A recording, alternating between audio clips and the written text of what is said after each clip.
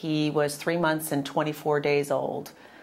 Everything was fine. He had been to his 4-month checkup. He was perfectly healthy. I was a new mom. I'd gone back to work. And that morning, I dropped him off at daycare.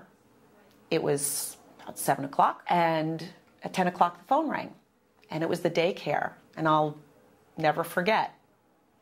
They said, there's a problem with the baby, he's not breathing.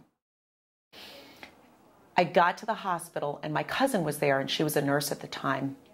And she met the car, and she mouthed to the ER person, it's the mother. And I walk into a room, and I thought I'd see Connor there. And I see my husband at the time, and all he says is, Connor's with God.